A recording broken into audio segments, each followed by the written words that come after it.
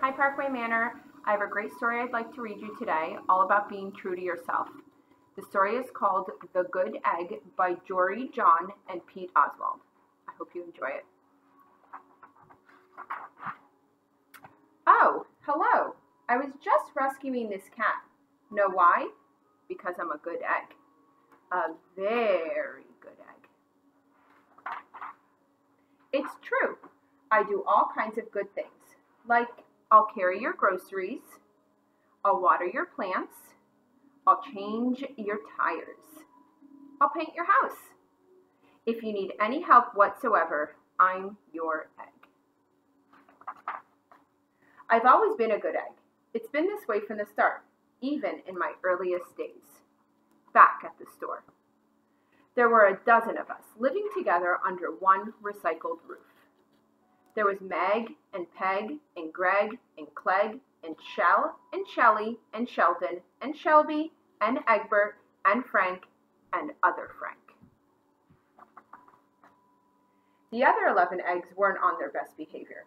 They weren't exactly good. They ignored their bedtime. They only ate sugary cereal. They threw tantrums. They cried for no reason. They broke their stuff on purpose. Meanwhile, I tried to take charge. I tried to fix their bad behavior. I tried to keep the peace because I was a good egg. A very good egg. Nobody seemed to care, though. Every night I was exhausted. My head felt scrambled. Then, one fateful morning, I noticed some cracks in my shell. They were everywhere. My doctor said it was from all the pressure I was putting on myself, the pressure of making sure everybody was as good as me. I was cracking. Literally, something had to change. I'd had enough. I told Meg and Peg and Greg and Clegg and Shell and Shelly and Sheldon and Shelby and Egbert and Frank and other Frank that I was leaving. I can't be the only good egg in this bad carton, I said. Blah, blah, blah, they replied. I left that night. I wandered from town to town. The hours became days. The days became weeks. I lost track of time. I was alone. Out there on the road, under the stars, I really tried to focus on myself and what I needed. I took walks. I read books. I floated in the river. I wrote in my journal. I found simple moments to be quiet. I breathed in. I breathed out. I even started painting.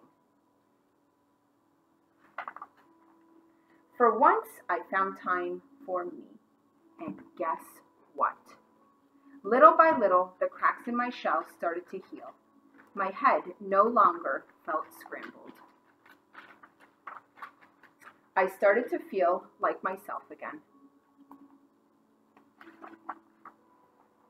So, I've made a big decision. I'm returning to my old carton and my friends. Besides, I'm kind of lonely out here. This time, I know what I need to do. I'll try not to worry so much. I'll be good to my fellow eggs while also being good to myself. Here we go. Everybody missed me. I missed them too. Hello, Meg. Howdy, Peg. Hey, Greg. Greetings, Clegg. What's up, Shell? Aloha, Shelly. Hey-oh, Sheldon. Hi, Shelby. Good day, Egbert. What's happening, Frank? Howdy do, other Frank. Sure, every once in a while somebody's still a little bit bad, but it's not like before. Here's what I realized. The other eggs aren't perfect, and I don't have to be either. I'm okay with that. Yep, the old carton is back together. We're a solid dozen again. It's good to be home. Okay, Parkway Manor, enjoy your time off. And remember to take care of yourself. Bye.